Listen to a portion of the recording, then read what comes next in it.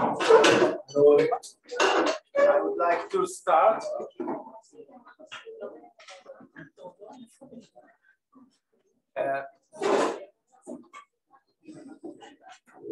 So I'd like to start. We have today a talk as part of the Bar-Hillel Colloquium for the History and History, Philosophy, and Sociology of the Sciences, together with which is organized together with the Edelstein Center at the Hebrew University and the Van Leer Institute of Jerusalem.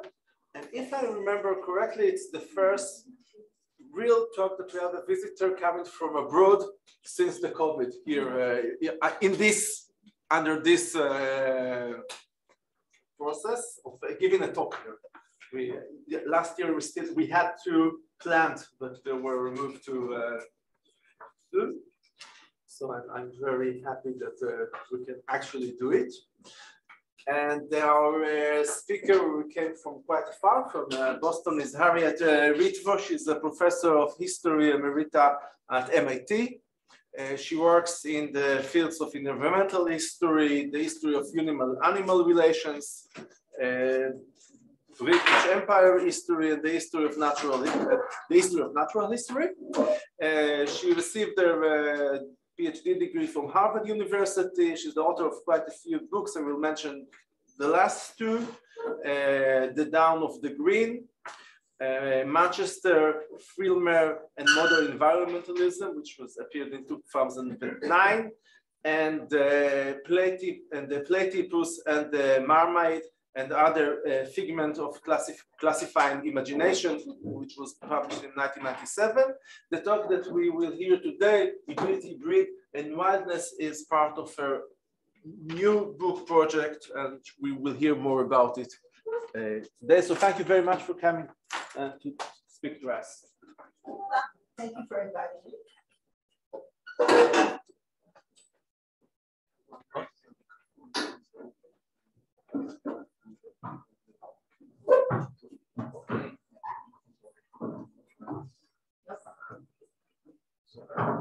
As long as it doesn't attack me.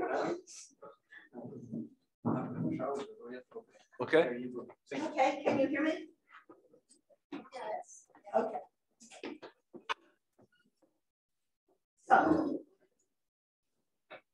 the variation of animals and plants under domestication appeared in 1868. And like much of what Darwin wrote after 1859, it offered additional evidence for a single aspect of the argument that had been summarized or distilled or unduly compressed, at least as Darwin saw it, as he rushed to complete on the origin of species.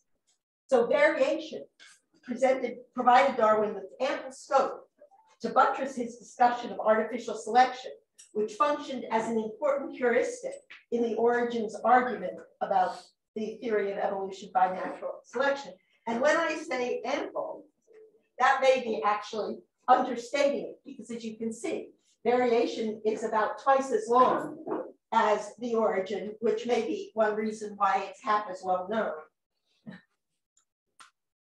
Now, lagomorphs, that is, members of the mammalian order that includes rabbits and hares, as well as more remotely, pipits, which are like rabbits, but they have short ears and no tail. Anyway, lagomorphs don't figure prominently in Darwin's survey of domestication. And just to remind you, this is mammalian taxonomy, and you can see the lagomorphs right there branching off from the rodents just a little bit after we did.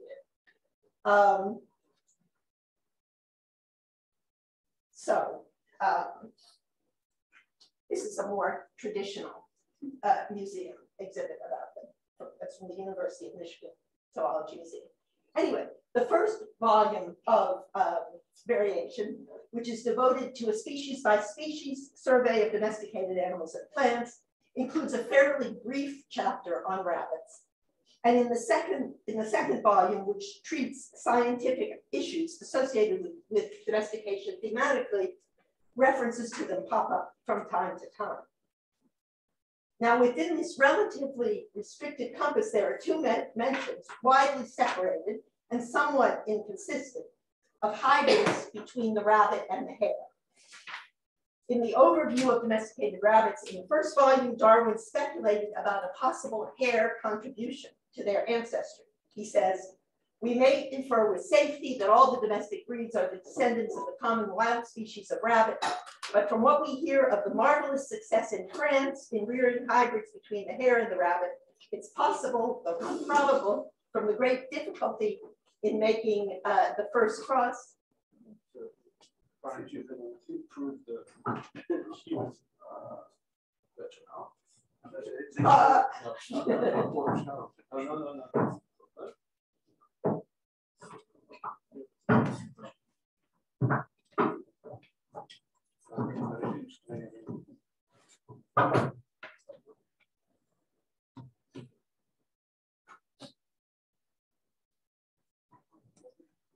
So this wasn't the technical situation I was anticipating. No, sorry, no, it's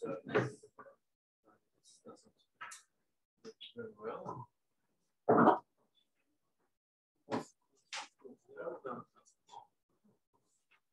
So we'll try to listen better. I'll try to. I don't have much. So who can't hear me? Can you raise your hands? It's just a bit. I hear you, but not very much. Oh, it's not my Boston accent. So, Okay, I'll try and shout. You can also come closer. What? People can just come closer. For example. Yeah, if you don't hear, just come close. That's good. Okay, so back to Darwin. He said, but from what we hear of the marvelous success in France in rearing hybrids between the hare and the rabbit, it's possible, though not probable, from the great difficulty in making the first cross, that some of the larger races, which are colored like a hare, may have been modified by process with this animal. Now, this brief quotation alludes to several contentious issues faced by people concerned with the theory and practice of animal breeding in the 19th century.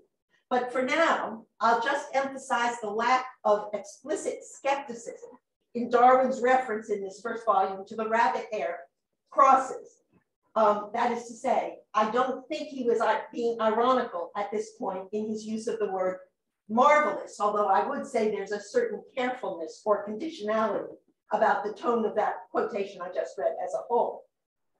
The accompanying note is even more credulous. It simply refers to Dr. P. Broca's interesting memoir on this subject.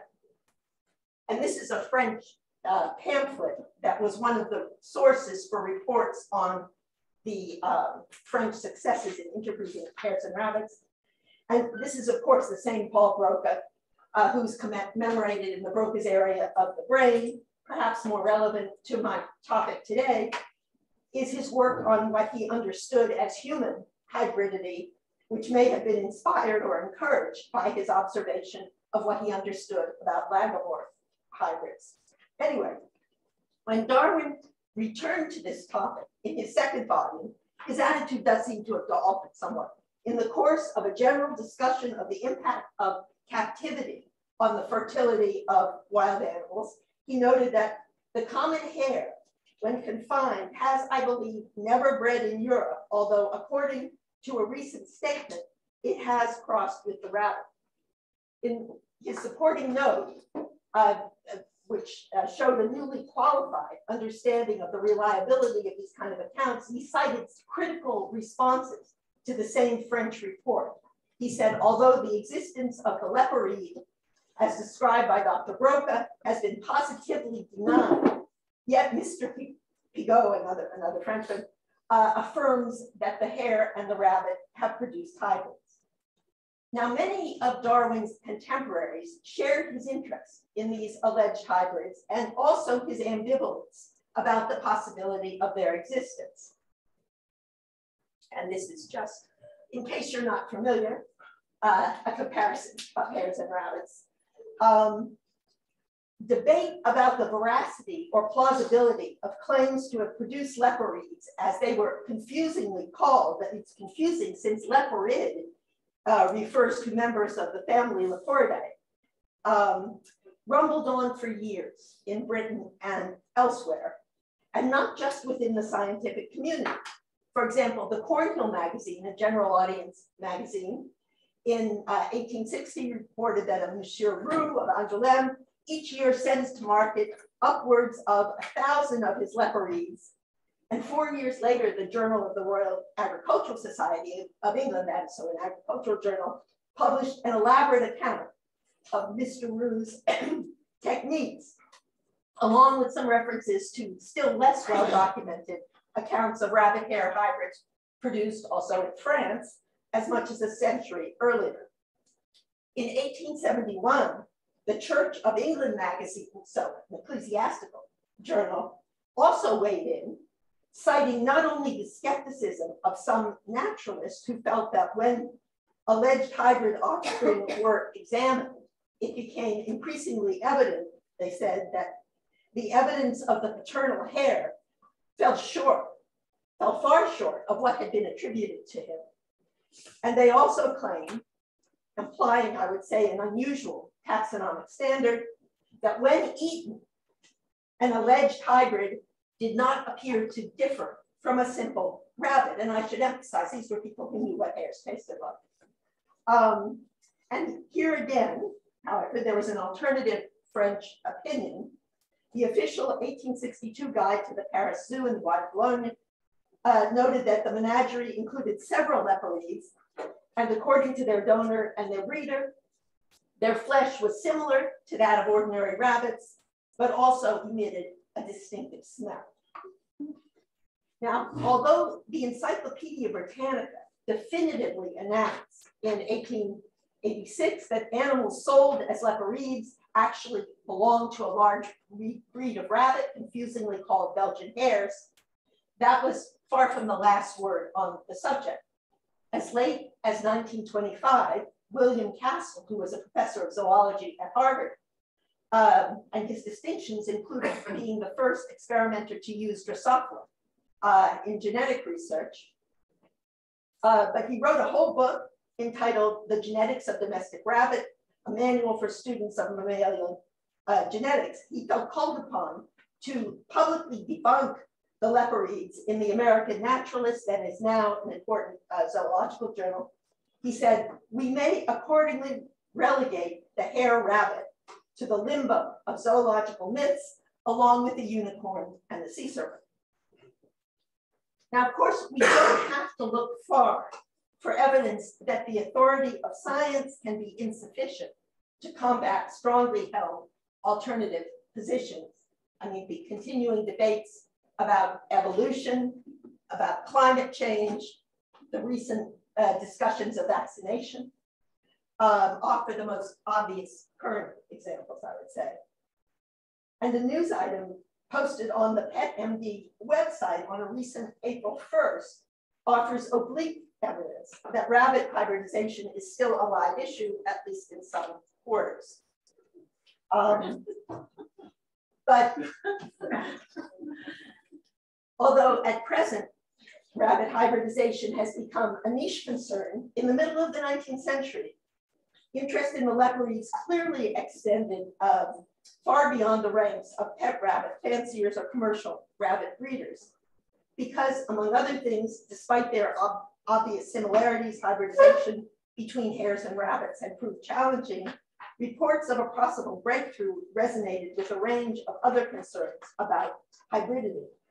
And just to be clear, the reason why it was difficult to produce a hare-rabbit hybrid is because, as Professor Castle asserted over a century ago, it's not possible, at least by natural means. So that is to say, the reason that the leporides attracted such relatively widespread and sustained attention reflects their categorizations, not as lagomorphs or leporids, but as hybrids. And as hybrids in the news, they were far from unique.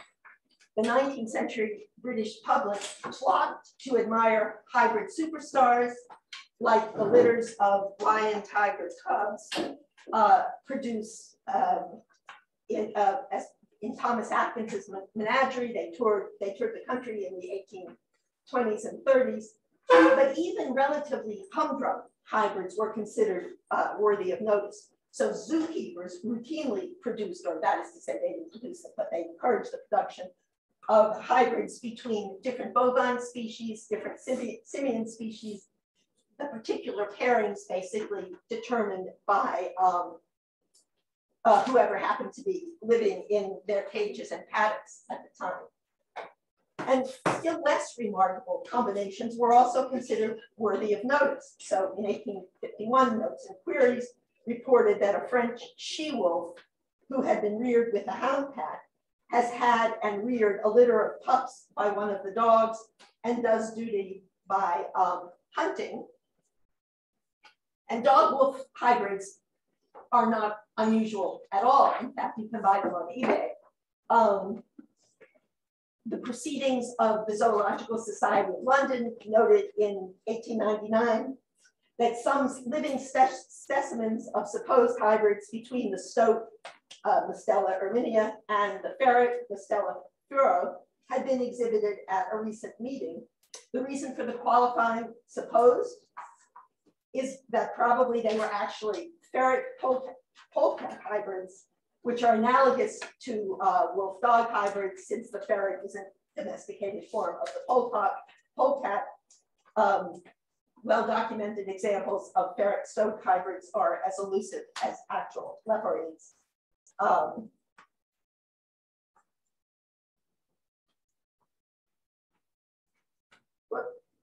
Okay, you missed the real ferret polecat hybrids, but this is a ferret rabbit hybrid. No. This one. Yeah, that one. Okay, yeah, those are the real ones. Not so surprising. Oh, yeah. This is more surprising, but no.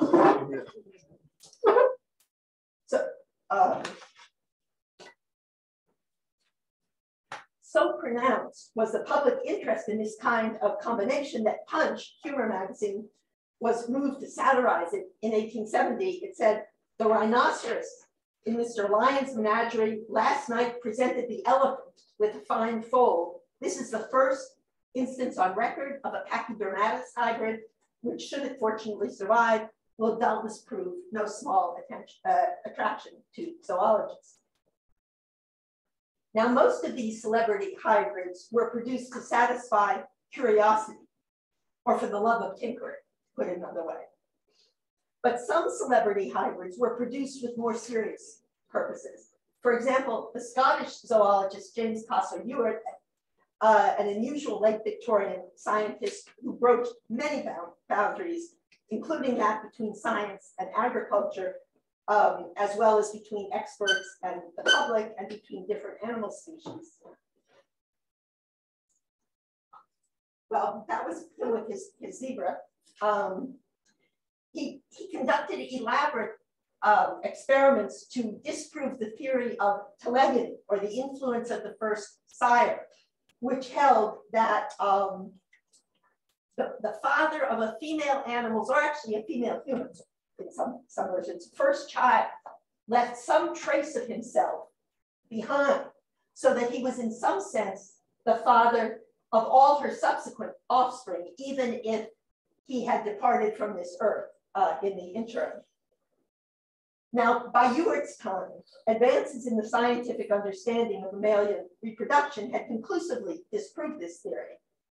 But breeders continued to operate as though it were true, as a few actually even do to this day, which is a thought-provoking example of the appeal of entrenched ideas, even when their application has direct economic costs. Anyway, Ewart undertook a series of experiments to persuade retrograde breeders of their mistake.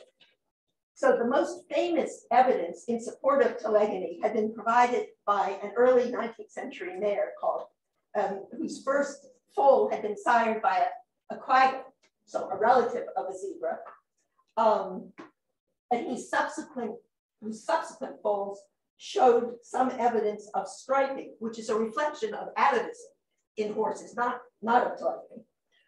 Anyway, so Ewart produced a series of zebra hybrids So zebras are close to quaggas, with horses and ponies, because the quagga was extinct. So this is a quagga, one of the last ones that died in a European zoo. And this is an alleged evidence of telegony, so a horse with a few little stripes here and there.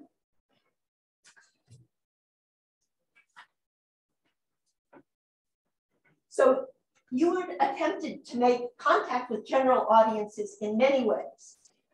He even invited school groups to his farm outside Edinburgh, where he conducted his breeding experiments. He published his results in a wide range of periodicals, as well as in books and pamphlets. But the climax of his sustained and energetic efforts to attract public attention was the exhibit he mounted at the 1900 show of the Royal Agricultural Society of England, which was held that year at York. Despite the fact that the visitors had to pay a supplementary charge of 6pence, the zebra hybrids were the hit of the show. Wait, that's a zebra. There we go. That's one of his hybrids and his mother. So they seemed exotic indeed among the familiar farmyard animals. So emissaries from the more glamorous world of sideshows and menageries. The display, which also included subsidiary exhibits of hybrid pigeons, rabbits, and cats, but those were intervariety or interbreed crosses rather than interspecies hybrids. Of course, it wasn't presented in the flashy register of sideshows and menageries. On the contrary, it was mounted in sober scientific terms, more reminiscent of a natural history museum. But like many creators, Ewart was unable to control his audience's responses and interpretations. So the intense public interest aroused by these animals reflected preoccupations that were different from his own, where he aspired to the rationalization of stock breeding, the enrichment of traditional agricultural practice with the rarefied wisdom of science. Most of his fellow citizens were simply fascinated by miscegenation. There was also some sense that zebra horse hybrids might be useful along the lines of the mule, that is especially in parts of Africa where the susceptibility of European livestock to the sleeping sickness carried by the tsetse fly severely restricted colonial settlement. This hope, forlorn, as it turned out to be in this case, was not without precedent. For almost a century, zoological tinkerers had speculated that hybridization might produce such practical benefits. In the 1830s, the prospectus of the London Zoological Society had included as one of its aims the introduction of new and curious subjects of the animal kingdom to enhance and diversify existing British livestock. And in its earliest years, the zoo maintained a suburban farm from which wealthy breeders could purchase or rent the services of, as they were called, studs of various ungulate and avian types to enhance their own herds and flocks. Now, the animals at the zoo farm weren't different in kind or kinds from the animals at the Regent's Park Zoo, but the range of species was significantly smaller and there was room for more individuals of each one. So this, you can see, this is a map of the zoo farm, and you can see that it's organized very differently than a kind of postage stamp zoo. The animals there included various species of deer, sheep, goats, zebras, kangaroos. I don't know who they thought the kangaroos were going to make, but zebu cattle, ducks, and geese. And here's a zebu.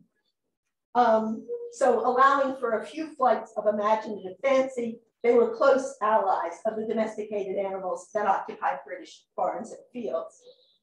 In its 1829 annual report, the Council of the Zoo defined the objectives of the farm expansively to include providing a retreat for animals who found the menagerie environment stressful and conducting, this quote, conducting experiments in all matters relating to breeding and points of animal physiology connected therewith.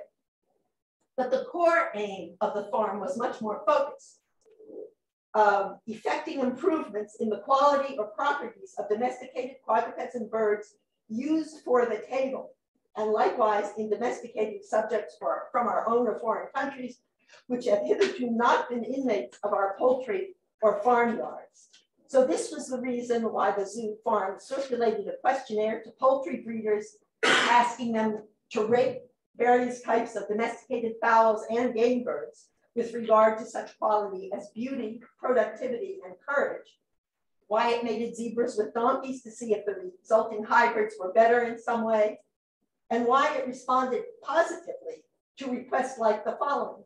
The Duke of Bedford presents his compliments to the Secretary of the Zoological Society and begs to know whether he can spare him a Cereopsis male goose.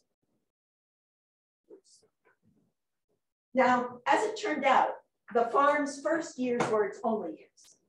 Maintaining live animals was and is expensive, and the young society's finances were in any case fragile. By 1832, the society had begun to auction off the farm animals. They'd all been sold by a couple of years later. They didn't fetch impressive prices, especially in comparison with the stud fees that the farm had been charging. For example, a pair of Chinese geese sold for 10 shillings, and a female elk sold for four guineas. So stud fees had ranged from 5 shillings for the services of a zebu to £2 for those of a zebra. And even those were trifling in comparison with the fees that were fetched by elite bulls and rams and stallions of ordinary breeds and species. Now, although this failure or set of failures may have been definitive in one sense, in another, it wasn't catastrophic. That is, it mostly showed that the zoo wasn't the appropriate home for this kind of endeavors, and that the market for exotic domesticates or for potential domesticates was limited. Differently situated and institutionalized, interest in the farm's agenda and attempts to realize it persisted through the 19th century. After all, the farm at the zoo wouldn't have existed at all if some of the zoo's wealthy and influential patrons hadn't desired to avail themselves of the stud services and surplus animals that it was established to offer. And after the institutionalized support of the zoo was withdrawn as before, these people continued to pursue their interests in domestication and hybridization on their own estates. For example, at his Knowsley Park menagerie, the 13th Earl of Derby produced hybrids between several Asian pheasant species and the local pheasant population, which had ultimately come from Asia also, but a long time previously. This is some of his pheasants. And he also produced hybrids among all 4 species of South American camelids, of which 2 are domesticated and 2 are wild. And this is his alpacas. He maintained a breeding herd of elands, which are the largest and meatiest of the antelopes, a persistent object of gustatory desire. So he was most interested in creatures that people, or at least some people, would like to eat. And as was the case in many spheres of endeavor, in the course of the 19th century, such heroic individual efforts were increasingly subordinated to public or institutional ones. The institutions that emerged in response to this persistent desire to integrate attractive exotic attributes into domestic barns and bloodlines were called acclimatization societies. Their focus on consumption, that is to say ingestion, was equally strong. So the members of an Australian society, and Australia actually was where these societies flourished most, for example, hoped that antelopes would offer a change from the monotony of beef and mutton, and that the appealingly large South American curassow could supplement more pedestrian fowl. They further claimed that the flesh of the wombat is always a great treat.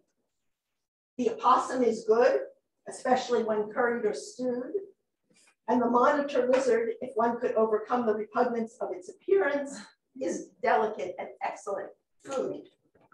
Now, of course, none of these were targets for domestication or, of course, hybridization. Now, hybridization, or at least the combination or blurring of categories, could have figurative as well as literal force.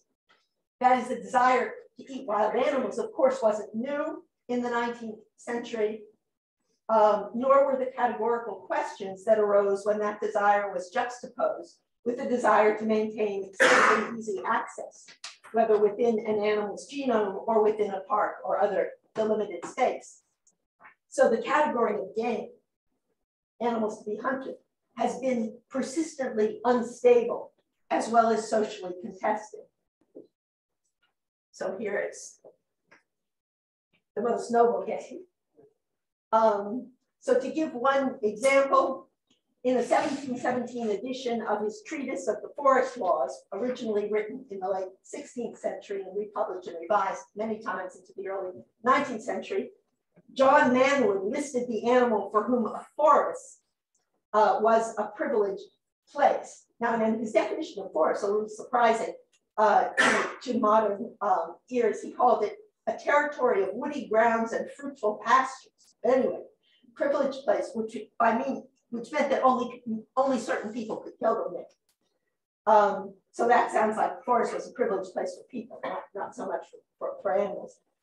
In any case, among these allegedly privileged creatures, he included what he called beasts of the forest, which were some deer and hares, beasts of the chase or venery, and another kind of deer, and also the fox, and beasts and fowls of warren, which included also the hare and the rabbit and pheasants and partridges. And these general categories exist in most hunting guides, but as is the case with the general category of game, the species that they include tend to vary somewhat. But the guides concur in granting the stag, which usually meant the male of the red deer, pride of place, both in the venetic and the culinary hierarchies.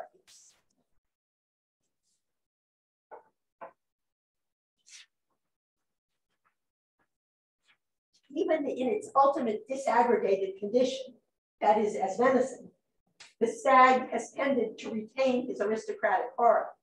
Because of its relative scarcity or its inaccessibility, or to put it another way, because of its association with class privilege, as well as the complicated cachet of wildness, game meat has traditionally outranked the flesh of conventionally domesticated livestock. It's been prized for attributes, especially its strong taste, that are disparaged in lesser meat, which may be an example, I would say an example among many, of the way that abstract assertion of difference when the goal is to establish, the way that abstract assertion of difference can overshadow any assessment of the quality or content of that difference when the goal is to establish or emphasize hierarchy. So the connotation of the adjective gamey, whether considered in its literal or physical senses, can range from the most appreciative to the least, depending on the noun that it modifies. But with regard to the spoils of the hunt, it has invariably been positive. This was the case even at the less majestic end of the game continuum. Thus, hare was considered superior to rabbit. Being, this is a quote from a domestic advice manual, being much more savory and of a higher flavor. So this was, as I mentioned earlier, the reason that judicious eaters thought they were able to tell the difference between a cooked rabbit and a cooked hare. But the preference was most forcefully enunciated with respect to the most imposing animals. So a plain-spoken Victorian cookbook divided lovers of venison into two categories. It says there were those who like it a little gone and those who like it a great deal. This state of putrescency, this is quote, is called by gourmands au goût, high-tasted, and we should rather say at once stinking. So gamey though they might be, British deer, and especially those that ended up on the table, have almost all lived in some form of confinement, at least since the vivaria that the Romans built to enclose the fallow deer that they brought with them across the channel. Over the centuries, the spaces devoted to deer have taken many forms, and they have also varied greatly in size. What they've had in common has been some degree of management. And this is a fairly extreme degree at a modern tourist attraction. But even the wildest, which is to say the least intensively managed, have required supplemental feeding, for example, in the harshest winter weather. Hay, beans, and turnips were suggested by one expert, not exactly their natural diet.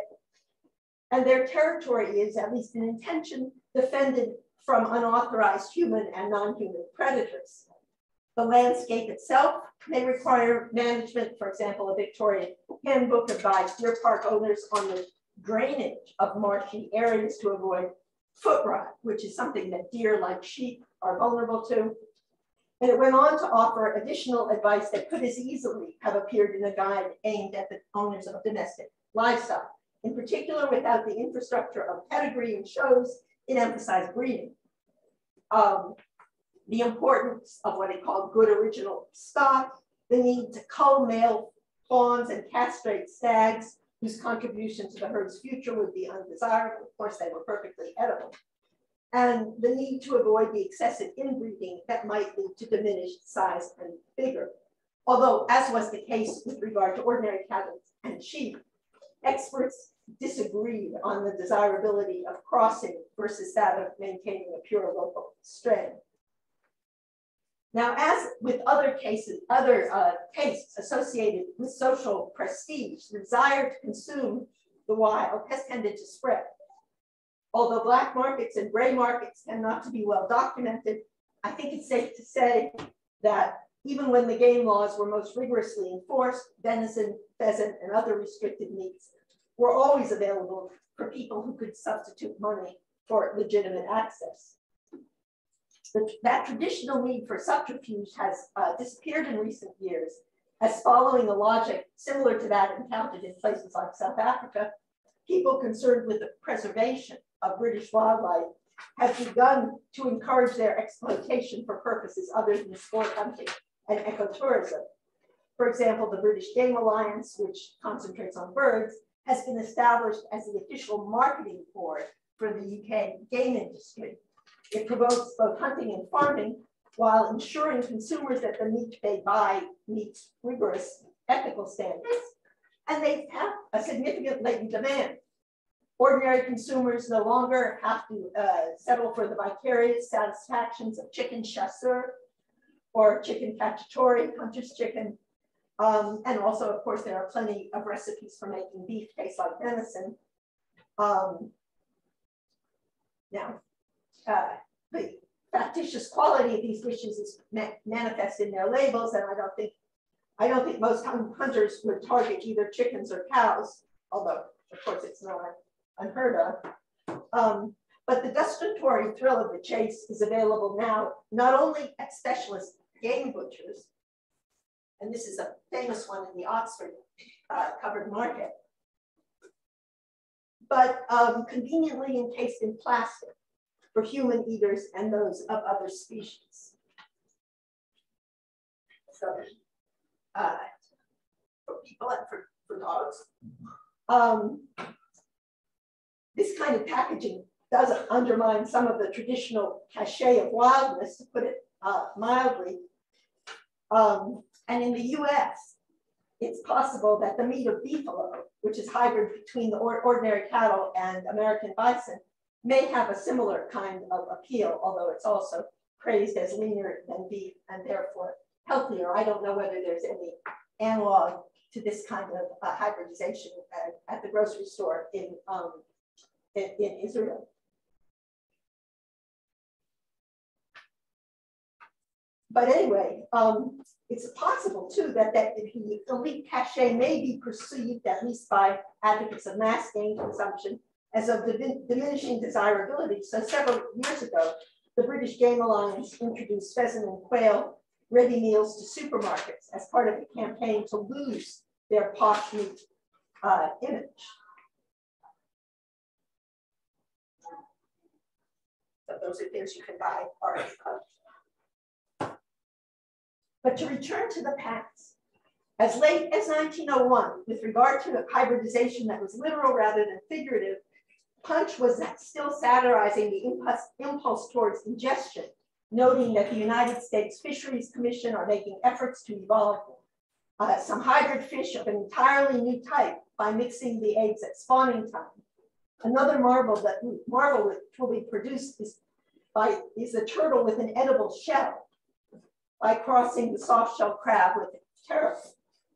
Now it's interesting that the second item simply imagines a preposterous parent, whereas the first item actually describes something that did happen.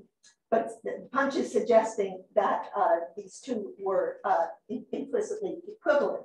Now, Punch is not necessarily the first place to look for information about the march of 19th and early 20th century science, but it is a more reliable indicator of which scientific developments caught the public eye or hit a public nerve, and of what at least some members of the public thought about them. Whether the mixtures were actual or imagined, 19th century discussions of hybridization and acclimatization foreshadowed many issues that remain controversial. After all, aversion was far from the whole 19th century story, as it is from the whole story now. The tone of the Punch notices is indulgently humorous rather than scathingly so, and Punch certainly was capable of vicious derision when it felt that was warranted. So the combinations they proposed were unlikely, to put it mildly, and so they constituted no real threat. The satiric targets were the hybridizers, the scientists who studied the fruits of their labors, and just possibly the general audience, including Punch readers, who flocked to admire such curiosities. These inconsistencies were the culmination of more than a century of mixed reaction. The occasional production of crosses between kinds of wild animals or between domesticated and wild animals echoed the routine practices of breeders of livestock and pets. The analogy, as I said, that Darwin had used in support of his theory of evolution by natural selection in the origin. That is to say, it echoed it in some ways. On the surface, improvement seemed like the opposite of hybridization, since it normally aimed to enhance the strengths and the distinctiveness of individual breeds through extreme inbreeding.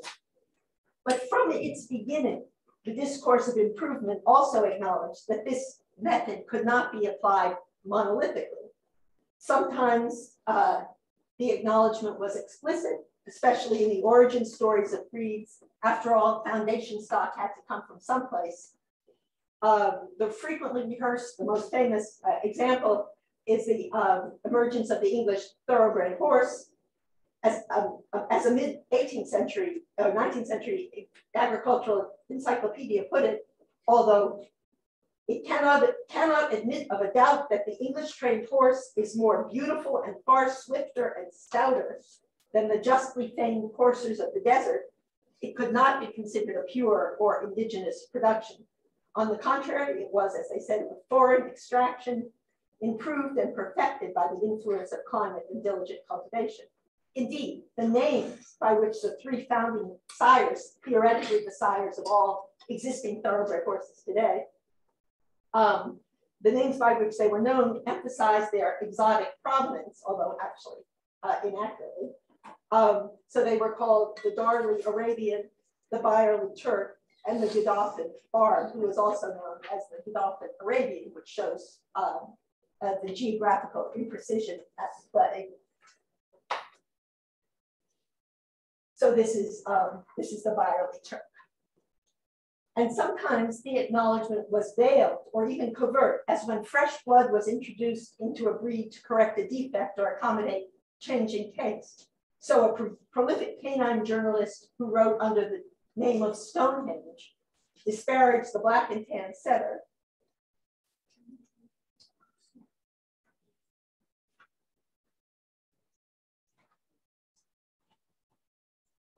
Black and tan setter,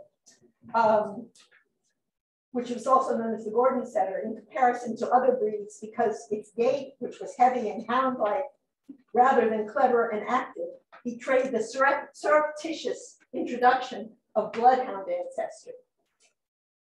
So explicitly mixed breeds like the currently popular Labradoodles and Cockapoos would not have been appreciated at that time. It could be argued that the term hybrid shouldn't be applied to such crosses between animals whose differences were so minor that very refined human discrimination was required to identify or perceive them. And the Oxford English Dictionary entry for hybrid implicitly endorses this position.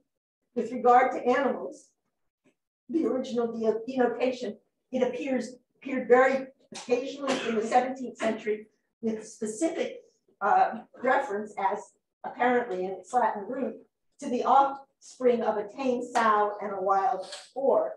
It became common in the 19th century with the more general sense of crosses between distinct species, and this was also when the weakened and now common sense of kind of anything composed of different or incongruous elements appeared.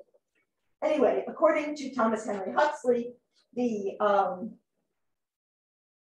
kind of tweaks to domesticated breeds or varieties that I just referred to were not hybrids, but mongrels, and Darwin thought about the same thing. And again, here's Punch's opinion. But there was always a speculative element among cutting edge improvers with regard to animal breeding, as with regard to other aspects of animals, that is to try things out to see what would happen. It's this free-floating curiosity that accounts for many of the attempts to improve or invigorate domestic breeds by introducing the blood of wild relatives, whatever the people engineering the crosses claim. Now, these endeavors, both the successful ones and the ones that didn't work, did provide or seem to provide a way to test or refine the limits of individual species, as well as the definition of species itself. That is, a degree of closeness had to be present for hybridization to work, although how to identify or specify that degree was puzzling. Then as now, the conventional definition of species had to do with the ability to produce fertile offspring, and then as now, the problematical nature of that definition was readily recognizable, although the reasons were a bit different. Appearance and morphology turned out to provide an inadequate basis for prediction, especially for the relationship between wild and domesticated animals. And of course, such technical criteria weren't the only ones in play, and scientists or naturalists who deployed them were not the only people with opinions. Indeed, even the judgments of experts could include surreptitiously criteria that they might have been reluctant to acknowledge. This was especially noticeable in attempts to distinguish between wild species and their close domesticated relatives. The cachet of wildness is implicit in the recurrent sense that an infusion of wild blood, even a whiff of wildness, however acquired, would somehow invigorate or improve or ennoble domestic breeds. And it was sometimes celebrated much more extravagantly. For example, it's still claimed that the white cattle of Chillingham Castle in Northumberland are wild animals. Although this is a Landseer family portrait, but they don't live in New Zealand. And these are some of them hanging around today. But recent DNA evidence, among much other evidence, shows that they're descended from ordinary cattle, mostly who just happen to live in the way that most domesticated cattle live in the Middle Ages. And to end, more or less, where I began, the current Belgian hares are still rabbits, even though they have been increasingly bred to live up to their names in phenotype, if not in genotype. So, okay.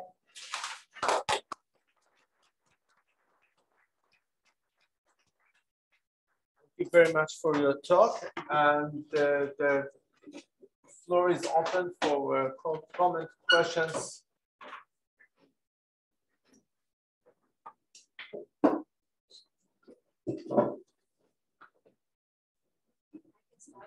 Yes, please. Okay. Thank you very much for your wonderful lecture. I was wondering if the hybridization of different kinds of animals led to some serious physical and medical problems with those animals that led in turn to a development of animal medicine or some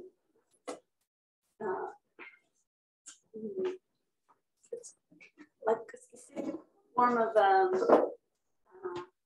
speciality in this field, and I was also want to ask, did suffragist women had any reaction to this experiment? No, I mean most of what I'm talking about happened before the suffragette movement really took off. I mean, women were not involved particularly in the hybridization aspect of animal breeding, but they were involved in animal breeding per se in various ways. The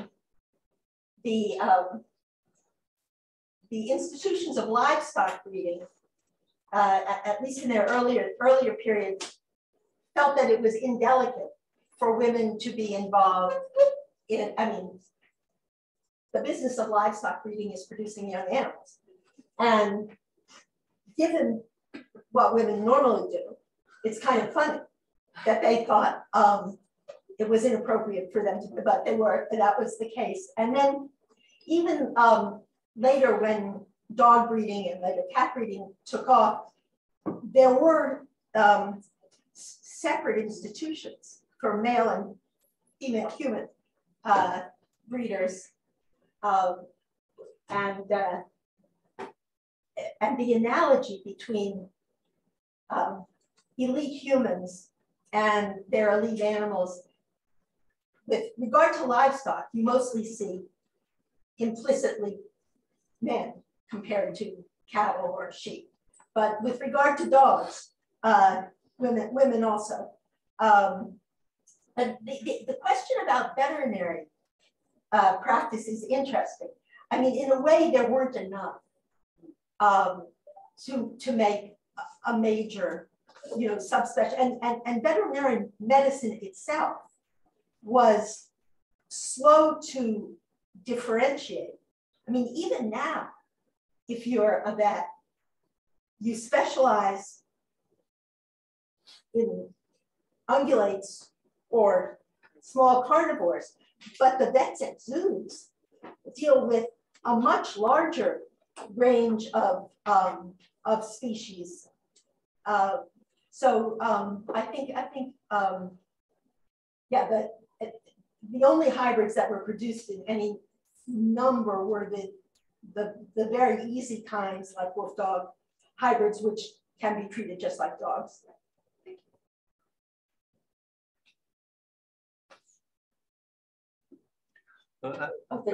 Yeah, Tommy. So we were talking about the game versus domesticated livestock needs, and also how this practice of hunting developed also into some kind of conservation of the forest. So does it have any implication on conservation practices today, with connection to those definitions of wild, domesticated, feral, and all those kind of things? Well, definitely. I mean, current conservation practices derive, at least indirectly, from the kind of proprietary forests that have been a part of European culture since the early Middle Ages.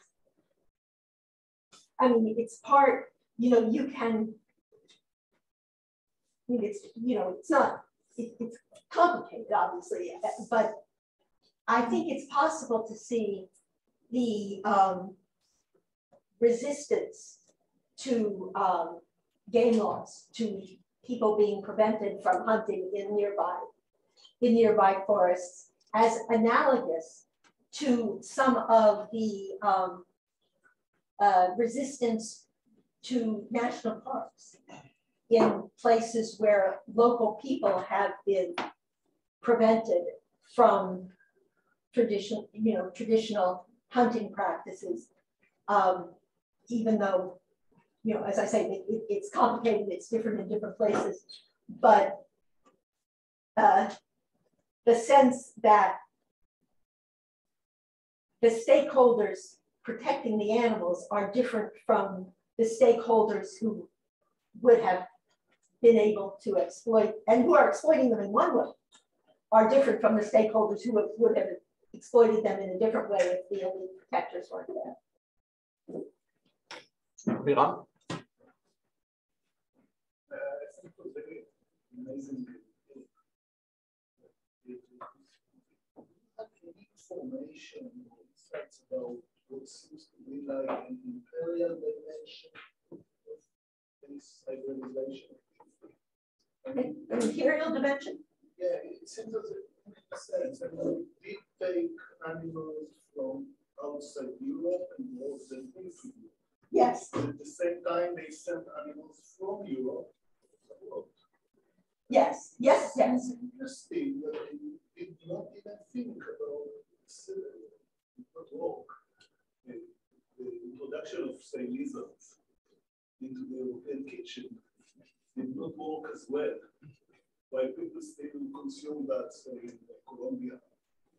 So was there anything there that made the meat so much more meat consumption, more traditional and resistant than, say, plants consumption? You mean why were there fewer edible animals introduced than edible plants, which of course, yeah. Probably because domestication is hard. I mean, as far as I know, no one in Europe was interested in eating lizards. But it's also true that people are very resistant to changing their habits. I mean, this is not to do with imperial anything, but one agenda that was attempted in the 19th century in various European places was to get people to eat horses. And it took in a few places, and it really didn't take in anywhere north of France, even though it was urged. Well, of course, there were lots of horses. They all died sooner or later. There are a lot of poor people, and so do-gooders thought that there was an obvious kind of synergy there, but in most places where it was attempted, it didn't take off. I could say horse meat was served at the Harvard Catholic Club well into the 1960s as a kind of reflex from World War II rationing. So I guess Harvard professors less picky than some other people. But the animals that they would have liked were things like the eland, which is conformed like a cat. But it's just too hard. Cultural hybridization was much more effective on plants. Although, I mean, a lot of plants took a long time, like the potato and the tomato. It took a long time before people reconciled themselves to the fact that they weren't poisonous. So, but animals are harder to maintain also, if it's not working. Leo? I am hesitant how to raise this issue. interconnection. But there is this story about a Soviet biologist, Ilya Ivanov, who did experiments in the 1920s of hybridization between primates and humans. Are you aware of this? I'm not aware of that in particular, but it has been attempted both formally and informally over and over again. So this was a big project in the Soviet Union, and it had to do also with ideology, in the sense of, you know, equality between species and things like that. It was a failure, technically speaking. It was always this is the same problem as hares exactly, and rabbits. because that's why you know, when you mentioned that, I went to look. I remember that we once published an article in Science in Context about that. And it always, I always saw it as something quite isolated, but the discourse, you have the technical problems and the other kinds of problems that you mentioned, and I wonder how do you connect or not connect these two kinds of phenomena? I mean, I also have run across a kind of sideshow proprietor who tried to produce such a hybrid just to exhibit, you know, as a freak. But you have to think that whatever the apparent ideology behind that kind of project, it also reflects the racist taxonomy of, Why racist? I would say anti-racist. No, racist, because that separated the human species into various, what we see as one human species, into several species, some of which were considered to be closer to chimpanzees than others. I think they did it with white people in the, I mean, it was Perhaps they thought that those are the masculine sperm, always in that direction. I mean, I have also been told by a zookeeper, although you know, this is just anecdotal, that that kind of activity goes on in zoos, not with the intention of producing offspring, but for other reasons. Peter, it was known as Homo Sovietic. Huh? It was known as Homo Sovietic.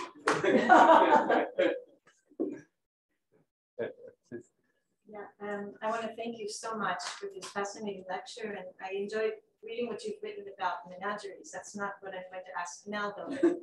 I'm sitting here with a number of friends, and we all come from a group of the human-animal bond studies. And when you show the images of Sir Edwin Landseer, his paintings, I always feel that there's so much nobility, like in The Monarch of the Glen and some of his dogs that they save drowning children and all this. It would be hard for me to imagine that someone looking at that painting of that beautiful stag would want to kill it. And I don't really know what Landseer was trying to communicate there. That's one question. And then just one other. How do you feel about this modern push towards de-extinction that zoos are participating in by all kinds of experiments to bring back species, either extinct or almost? Well, those are different things. I mean, you know, I don't want to kill them, and I'm not a hunter, but it's the default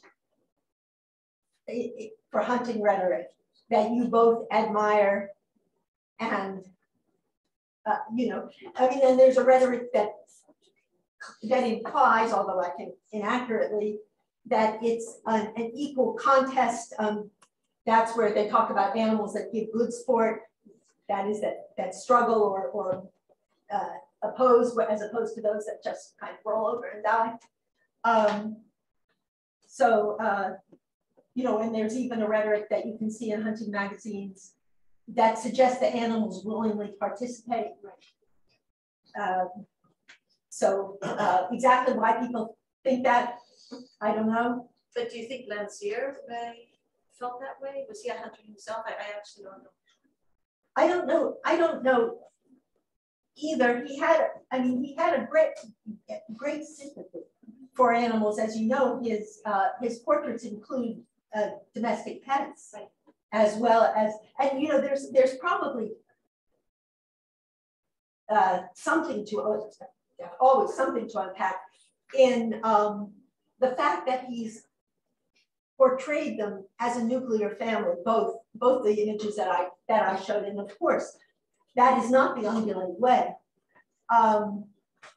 And you can see something similar in what Donna Haraway has written about in the dioramas in the American Museum of Natural History in New York, where lots of like African animals, again, are portrayed as nuclear families, which is not. It brings us closer to them. Yeah, yeah.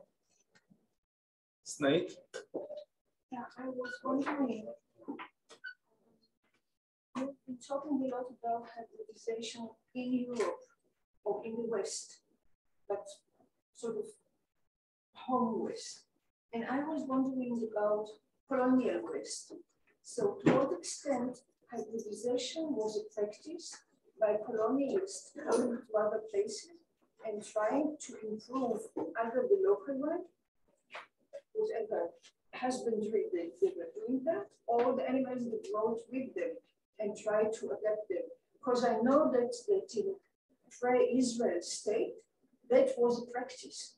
That they used, for example, was an impressive research that they used the local cows and brought Dutch cows and made a hybridization so as to have the adaptation to the climate and the whatever qualities of milk, whatever from the Dutch cow. And I know there are such practices concerning dogs in other places.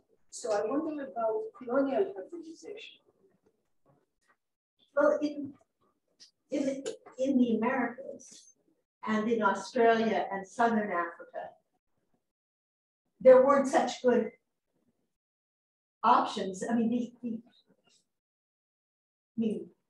wolves and dogs hybridize easily and with that. And in North America, the bison and the cattle hybridized. There was some intentional the American bison are one of the de-extinction, I didn't answer that, success stories, apparently. That is, there were only less than 100 or so of them at one point in the late 19th century, and now there are millions. And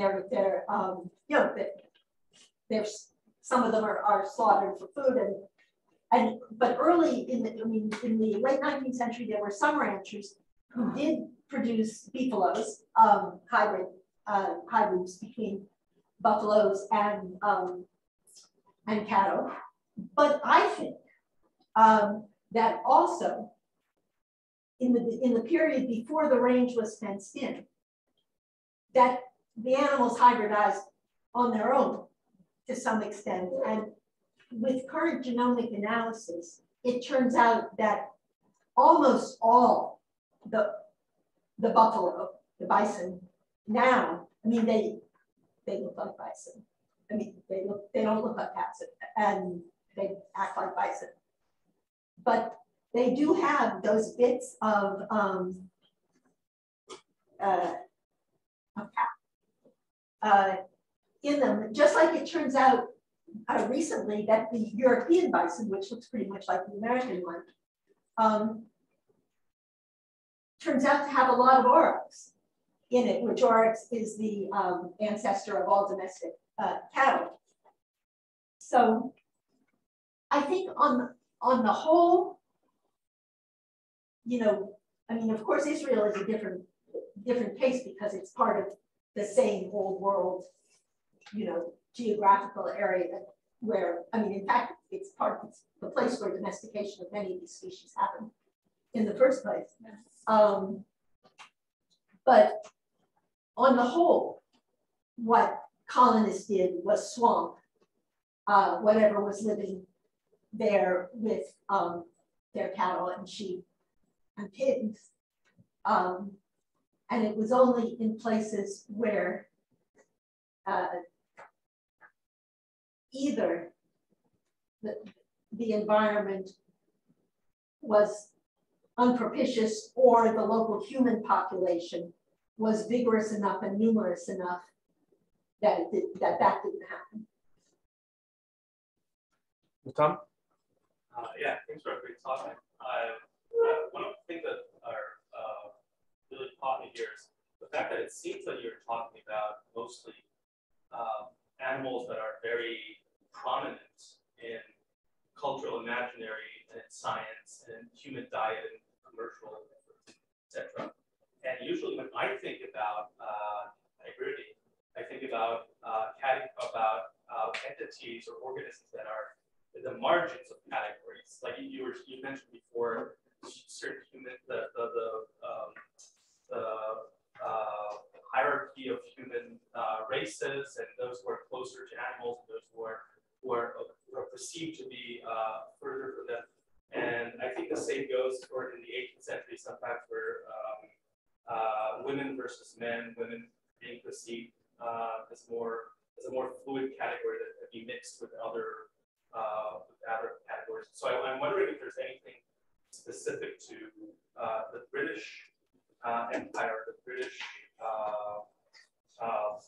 landscape, or the 19th century that has to do with going directly to the heart of the animal kingdom and trying to manufacture or improve it. But which would you say was the heart of the animal kingdom? Oh, I'm sorry. You're talking about horses. You're talking about rabbits. You're talking about animals that seem to me to be very prominent in our imagination of what the animal kingdom is.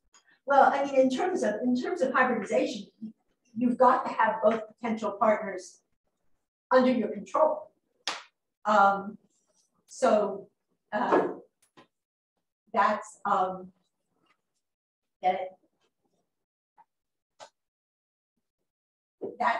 That's the reason for the selection I made. Now, it's a thing that comes up a lot when you look into practices to do with animals, and I'm sure with many other practices as well, that there are practices that look the same from one culture to another. But in order to tell whether they are the same, you need to know as much about both. And that's a problem for historians who tend to know more about one thing than another. So I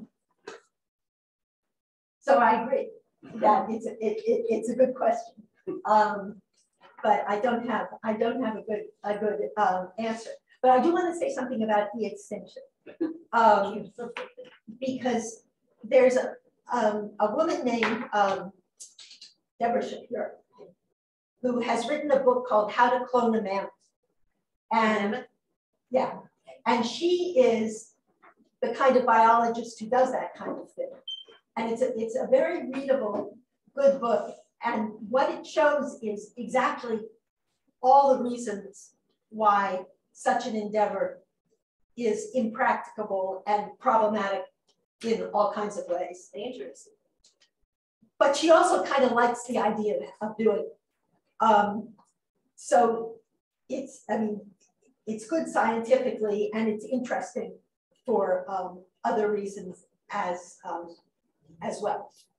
Do you feel it's ethical? Well, of course, it depends species by species. I mean, for a mammoth,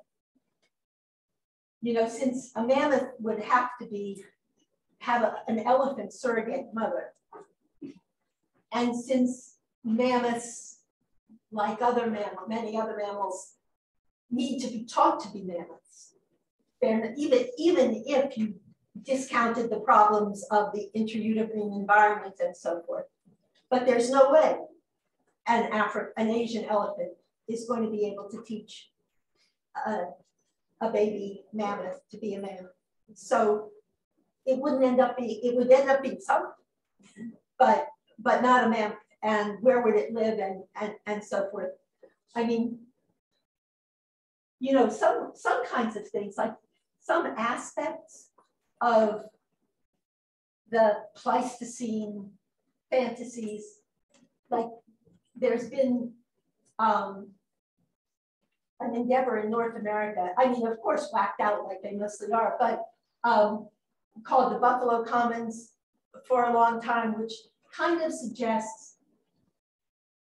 stopping cultivating the high plains, which should never have been plowed in the first place. They're the reason that they had the Dust Bowl in the 1930s. They're arid and the soil is light and all of that kind of thing. So stop farming and reintroduce as close to the Pleistocene biota as